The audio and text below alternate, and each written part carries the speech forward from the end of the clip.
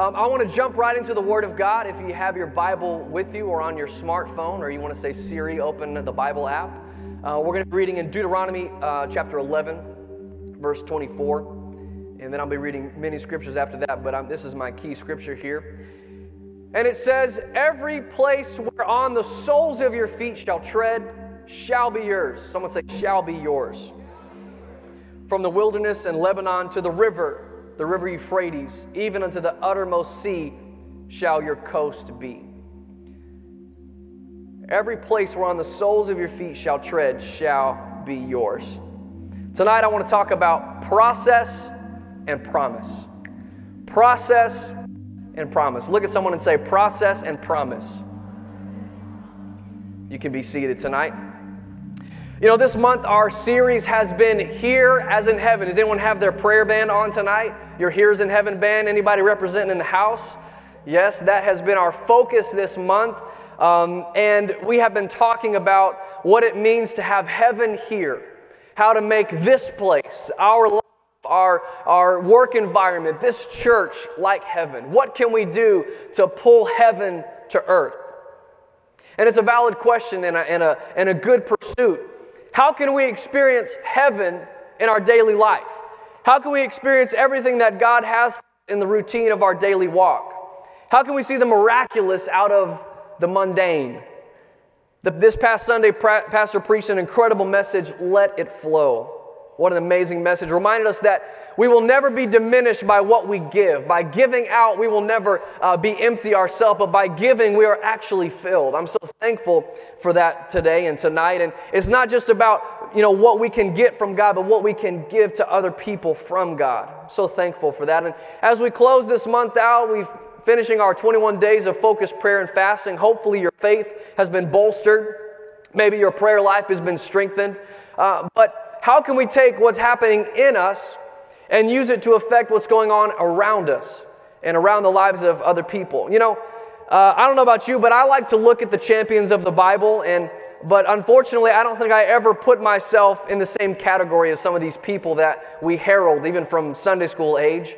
We talk about people like Joseph, incredible people like Joseph, one of the most influential advisors in the land of Egypt. Joseph is handpicked by God. He's been given dreams by God, and he has this incredible life. Right? Moses, the man who led a nation, parted a sea, and led the people of God.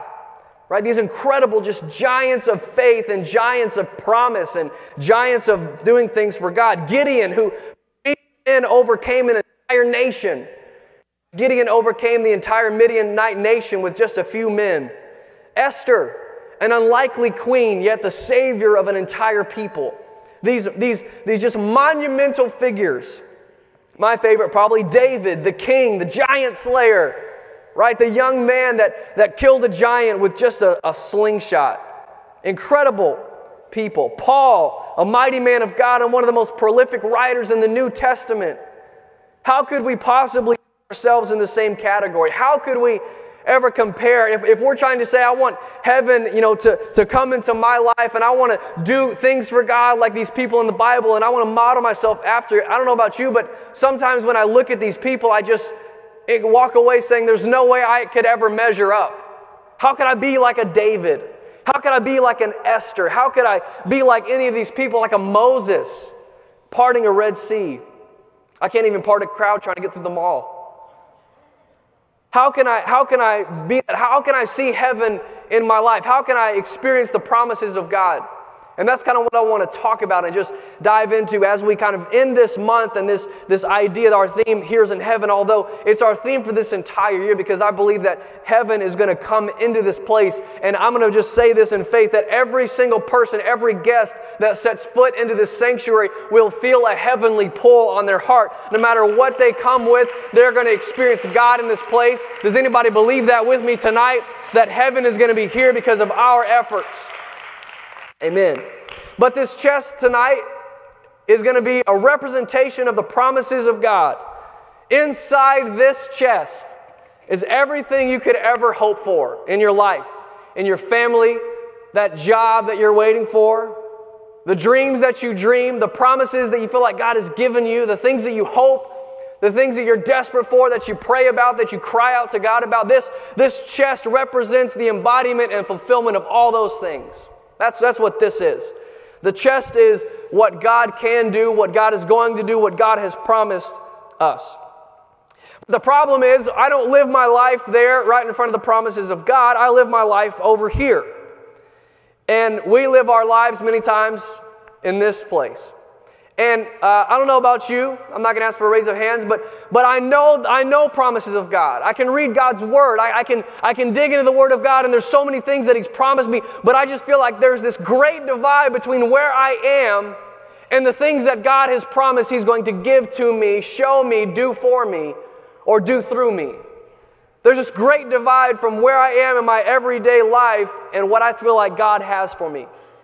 And I don't know about you, but my prayer is a lot of times, God, give me those promises. I need them. I want them right now. So just take that chest and just plop it right down here in front of me. Let me open it and receive from you. I'm ready. I'm excited about it. I read in the Bible all these great things, and I want to wake up in the morning and that's it. Or I want to say, God, transport me to wherever, just tell me, draw me a map to where that the promise is, and I'll walk tomorrow. I'll get up and I'll start doing, just tell me what to do. Just give me a sign. Anyone ever said that? God, just give me a sign and I promise I'll do it. Right? We want a clear direction from where we are. We want to magically appear over by that chest of promises, or we want that to appear where we are through prayer and through different things. But, honestly, I don't think that's the way God works. I don't think that God works like that with you and I. And I heard one person say, God is a cosmic vending machine. You put in your prayers, you push the button, and out comes a blessing. It's not the way it works. We love it. We're a microwave generation. And I don't see that that's the way God worked in these other stories. And I want to kind of take some time and just kind of dive into these different characters. So we see Joseph, as I mentioned, Joseph, this young man given these dreams by God, these great aspirations. You're going to be a mighty man. He was given these dreams and these things that God is going to do to him. But we see something else his brothers have in store for him. They're not as keen on the idea. So Genesis 37:23 reads, we jump into the story of Joseph. So it came to pass when Joseph had come to his brothers that they stripped Joseph of his tunic, the tunic of many colors that was on him. And if you know the story of Joseph and the coat of many colors, this coat of many colors represented favor, represented his place, represented the love of his father. So his brothers stripped him of everything, all of his potential. Then they took him and cast him into a pit, and the pit was empty, and there was no water in it. Now, this is not like they threw him down into a hole and laughed at him. They literally left him to die. They forsook him. I think that's right. Forsook him, forsaked him, forsaken. They hath forsaken Joseph. Mine brothers hath forsaken me. That sounds right in the King's English. So his brothers left him. So Joseph, the man given dreams by God, given promises of God, is sold into slavery. One brother says, I can't do it. I can't leave him to die, but I'll sell him into slavery. What a great compromise. So Genesis 39, Joseph is sold into slavery, and then his boss's wife lies on him, and he's thrown into jail. And then he sits in jail for a period of time until he's finally taken out because of God's hand on him. He's able to interpret a dream of the king. And then we see Joseph finally placed in this incredible position. He's like the right-hand man to Pharaoh, and he's overseeing all these things. And we see that Joseph, and we say, yeah, that's awesome. But the reality is, the path from Joseph's promise to receiving the promise, right where Joseph started and where Joseph ended, was not a pretty picture. And Joseph, this piece of rope here is going to represent kind of Joseph's life story. And we see the end of it, and we know the end of it, so it's great. But the key ingredient in Joseph's life and God and his promises is what? Trial. Trial is the key ingredient.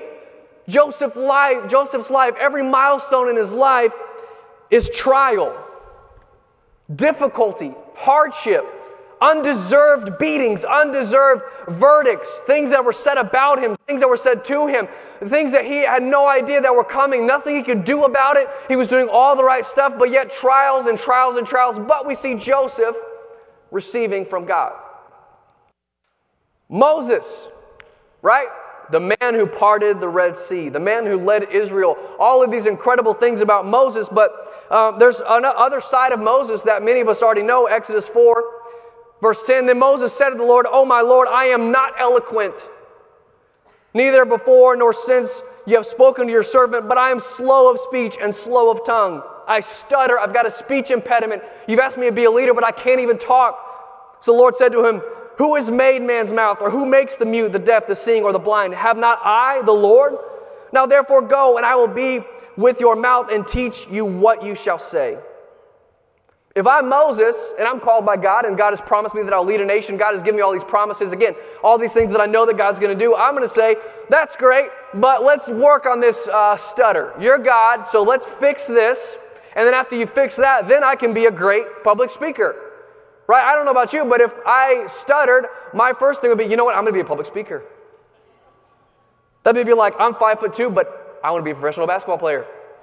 I love you. Probably not going to happen. Right? So Moses, though, this man that was greatly used of God, what we realize is that Moses, his life was defined by what? Moses' life was defined by his inadequacy. Moses was inadequate. He was a terrible speaker. He murdered someone. At every turn, Moses made mistakes. God had to go get Moses off the backside of a barren mountain to say, look, please do what I've told you to do. So Moses is completely inadequate. So we see the life of Moses. We've got Joseph, whose life was identified by trial. We've got Moses here. This guy is not the perfect candidate, not the perfect character. So Moses' problem is inadequacy. Moses is inadequate. Joseph has trials, a great guy, but has trials. Moses is inadequate. I don't know if you found yourself in this story yet, but I believe that you will. Gideon. Man, what a great guy. What an incredible leader. If you know the story of Gideon, with only 300 men, he defeated an entire army. The people that had oppressed God's people. What an incredible feat of confidence to go against everything with nothing. But we know the beginning of his journey with God was very different. Judges chapter 6, verse 11. Now the angel of the Lord came and sat under the terebinth tree, and Gideon was threshing wheat in the winepress in order to hide it from the Midianites. So this dude is hiding behind a winepress just to get some food. He's that scared. And, God speaks to him, or the angel of the Lord appears to him and said, "The Lord is with you, mighty man of valor." You're a mighty man of valor. And so what we see is that Gideon, his response is not, "Yes, I am strong." In verse 13, he says, "If God is with us," I'm paraphrasing, "then why has all this happened? And where are his miracles?" Which everyone talked about. Did God bring us out of Egypt, but the Lord has forsaken us and delivered us into the hands of the Midianites? So what does Gideon deal with? Gideon is not a brave and strong warrior when God finds him. In fact, Gideon has severe anxiety. So anxious that he's hiding just to eat. Gideon has anxiety, low self-esteem. He thinks nothing of himself. And you could even probably make an argument that he's depressed. God, if really this is life, everyone said all these great things, why have you left me here? But yet God uses Gideon. So we see Gideon, not the perfect candidate, not the greatest guy ever. Gideon has anxiety problems. This is not someone that I would pick to be the leader, especially of an army of only 300. I don't want the guy that's nervous. I don't want nervous Nelly leading me into battle. I want the guy that's confident, that says, you know what, this is fine, this is enough men. That's not Gideon. Gideon was a guy that was scared, but God used him. God did incredible things through him. Esther, all the ladies, we like to talk about all these men, but Esther was an incredible, pivotal person in Scripture. Esther was an unlikely queen. No pedigree, an orphan, taken in by someone else, but she shouldn't have even been considered, but she became the queen. And in Esther chapter 8, we see God's purpose fulfilled and the promise of God to save his people come through Esther. Well, Haman, an evil henchman of the king, wanted to kill all the Jews. And yet Esther had been positioned by God in the only position of influence that could overrule Haman. So what we see here is Esther comes to the king and basically says, if it pleases the king, I know this is the plan, but please spare my people. Esther was unqualified. Esther was not the right candidate. Esther was not from the right pedigree. Esther was unlikely. But God chose to use her. Esther, unlikely, unqualified orphan from nowhere. So Esther's life, not defined by the things that we would celebrate, not defined by the things that we would maybe say are the ingredients of making a queen, yet God chose her. Why? Why would God choose these kind of people? David, again, my favorite guy, the teenager anointed to be king. David is given a promise from God to the man of God, Samuel, that one day he would be king, right? So I would think that, Samuel comes in, and, David, nobody even believes that David should be considered. In fact, his dad, when Samuel comes and says, hey, Jesse, come show me all your kids, God's going to anoint one of them. They don't even call David in from the field, right? They leave David out there, and he goes through all the kings and all the sons, and God says, not it, not it, not it. And Samuel goes, is this all your sons? And he goes, oh, yeah, we got the runt out there, but I guess we could bring him in. So David is brought in. David's anointed king, and then David's life changes miraculously. No, that's not the story. Guess what? David is anointed to be king. He's got, I don't know what kind of oil it was or what the process was, but I'm pretty sure it was like one of those moments where it's like the angelic voices, in my mind at least. But then afterwards, what happens to David after he's anointed? You're going to be the next king of the whole world. He goes back out, goes back to tending the sheep. Cool. Thanks, Pastor. You're going to do great things for God. Awesome. So David, the young boy, returns, and guess what? I'm going to read the scripture, the pivotal scripture in David's life. You've never heard this scripture highlighted before. Listen to this. 1 Samuel 17:17, then Jesse said to his son David, take now for your brothers an ephah and dried grain and these 10 loaves, and run to your brothers at the camp and carry these 10 cheeses to the captain of their 1,000, and see how your brothers are, and bring back news of them. That is the pivotal moment in David's life. Cheese. Bring this cheese to your brothers. Right? And we know the story. This scripture doesn't seem important, but because David was doing what he was supposed to do, was being obedient, was submitted to his father, was submitted to what God called him to do, by saying, okay, Dad, I'll do it. I'm not too great to do it. I know I'm supposed to be the future king, but I'll bring this cheese to my brothers. Because he was willing to do that, he was placed in the right place at the right time to face the giant. So because he said, yeah, Dad, I'll go bring the cheese, he faces Goliath. So David, again, not anything special, you could say. He's still the kid. He's still obviously treated as the kid. He's like, I bet his dad's like, hey, king, get the cheese. Right? So David, again, we see him as this mighty man, but he was a kid. He was a teenager. And no one saw anything special in him, even after he was anointed. So we see David's story was what? To me, it's one of obedience. Just saying, you know what? Yeah, I've been anointed. I've been given a promise a while back. My life hasn't miraculously changed. I don't know if anyone can identify with that. God spoke to me. The man of God anointed me. The man of God gave me a word. But my life pretty much carried on as it's supposed to go. But he was obedient, he trusted, and he waited. And then the last guy I spoke about was Paul. Right? And you may know his story. Saul, later called Paul. We see his encounter with God in Acts chapter 9. Acts 9:1. Then Saul, still breathing threats and murder against the disciples of the Lord, went to the high priest, asked for letters from him to the synagogues of Damascus, so that he could found anyone who were of the way, followers of Jesus, whether men or women, he might bring them bound to Jerusalem. And so he's walking, verse 3, he's journeying to Damascus, and suddenly a light shone around him from heaven. Then he fell to the ground and heard a voice saying to him, Saul, Saul, why are you persecuting me? He says, who are you, Lord? And the Lord said, I am Jesus, whom you're persecuting. It is hard for you to kick against the goads. So he trembled and astonished and said, Lord, what do you want me to do? Then the Lord said, arise, go into the city, and you'll be told what you must do. So we see that Paul goes, he's baptized. But what I understand about this, if Saul doesn't accept correction and a word from God, he never becomes Paul. If Saul doesn't accept that God spoke to me, God stopped me in my tracks, and I'm actually being sinful, even though I think I'm doing what's right, there's been a moment when God basically literally strikes him down blind and says, you have got to change. And Saul accepts that and says, okay, I will radically change everything about my life.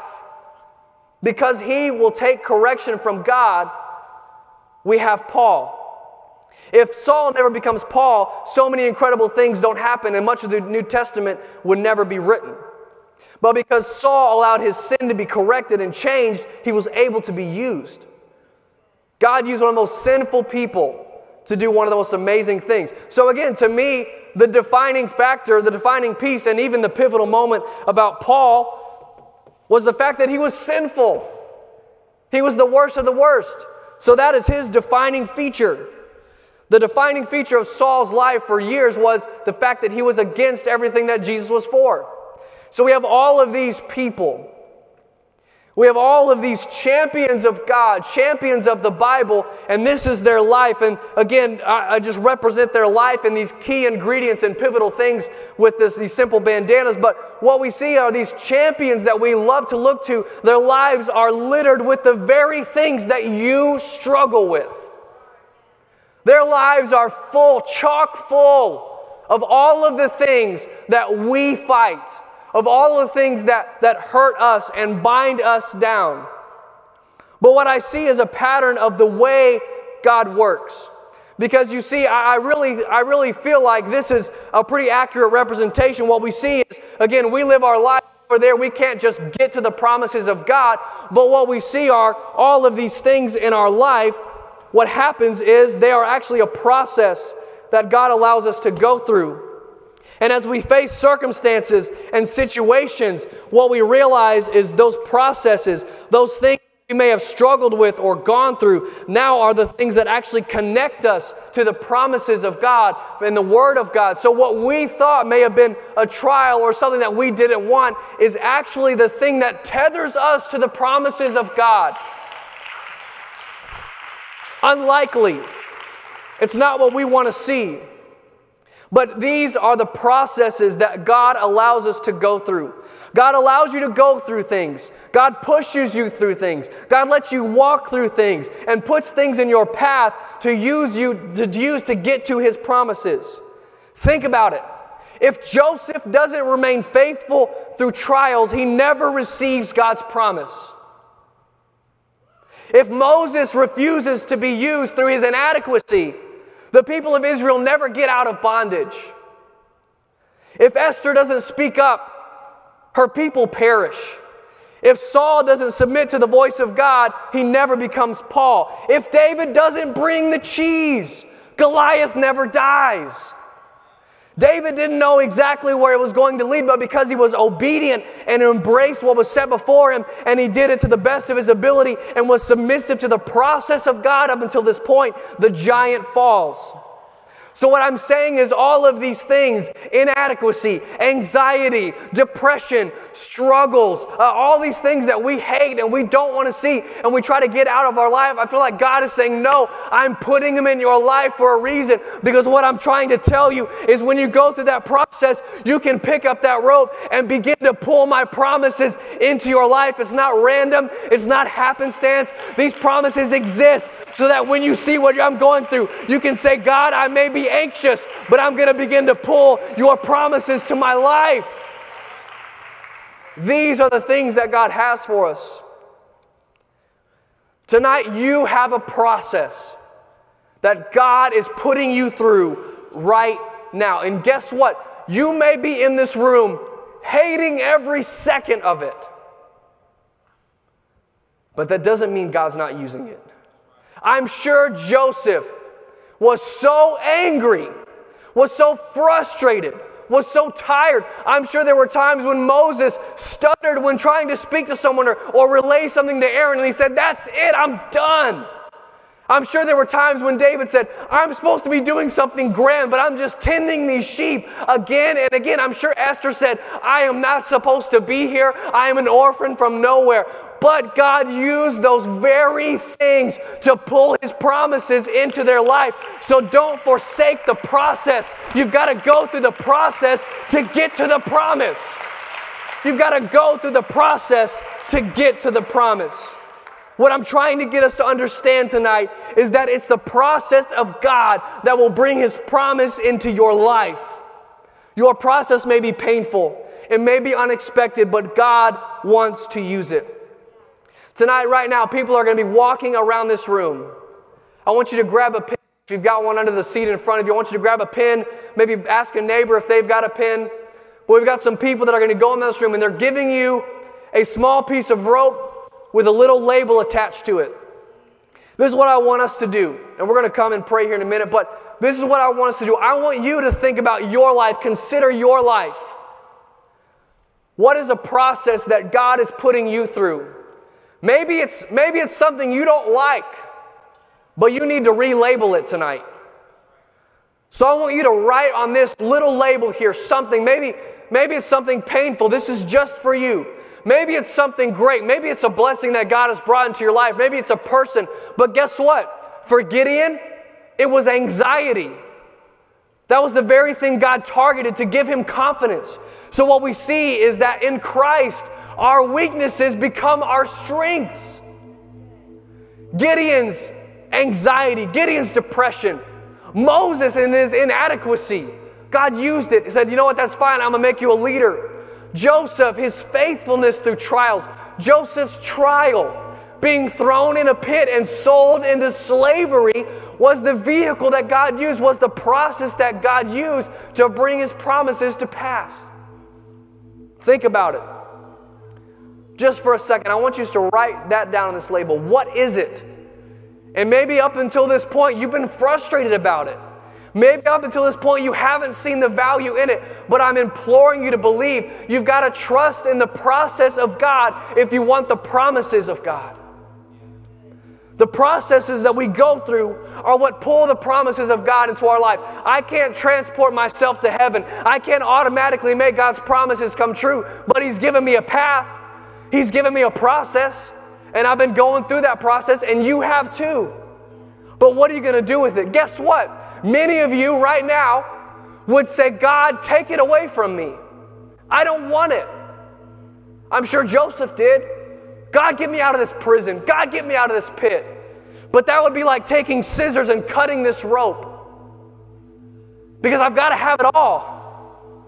The pain, the blessing, the heartache, I need all of it. I need the entirety of this rope. If I'm ever going to see the promises of God come to pass, I've got to have everything that's going on in my life. I've got to have all the ingredients.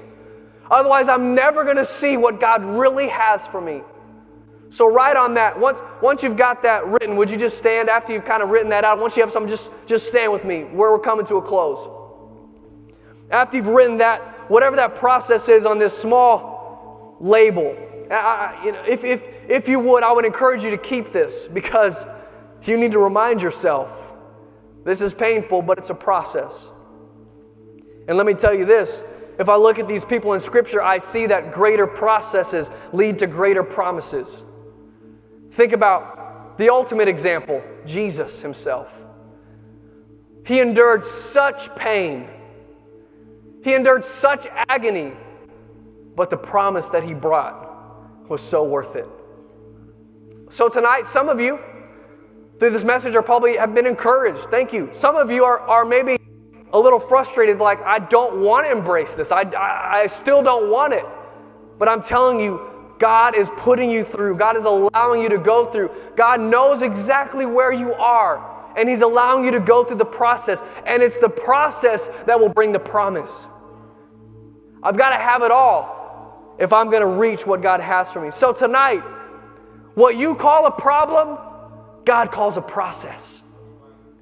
You need to relabel your problem process. So when someone says, what are you struggling with? I want you just to think in your mind, yeah, it may be hard, but it's a process.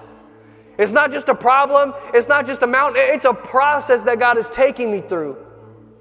Somebody needs to stop worrying and waiting for the promises of God. Stop doubting His hand on your life. It's time to start using the process that God is putting you through to pull His promises to earth.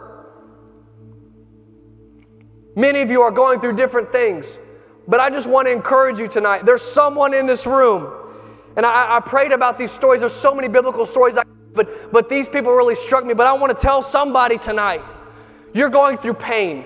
You're going through struggle. Is it worth it? You want to know, is it worth it? Can I endure it? My answer to you is ask Joseph. Ask Joseph in that jail. He didn't realize it, but the entire time he was pulling the promises of God. Yes, I may be talked bad about, but you know what? I'm one step closer to my promise. He didn't realize it till he received it, but the entire time, what felt like a trial, he was actually pulling the promises of God closer to his life. You feel unqualified? You don't even deserve to be in this room for the things you've done, or you don't belong here, you're not the person? Ask Esther.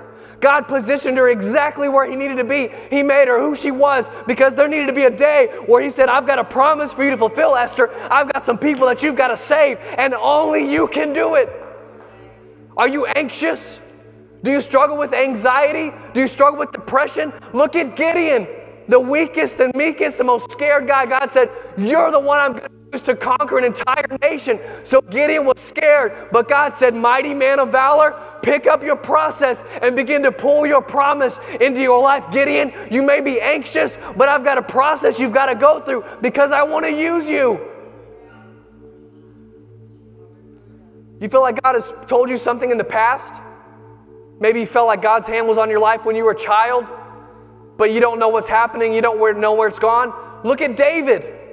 We don't know the exact span of time, but there was such a long time from when David was promised something to when he actually beheld it, till he actually let that stone fly to hit Goliath. But the entire time, he was just remaining faithful and being obedient to what God was doing. He didn't realize that something as mundane as bringing cheese to the battlefield, but all the while, every step he took was pulling the process, was pulling the promise closer to his life, and then he found himself king of a nation.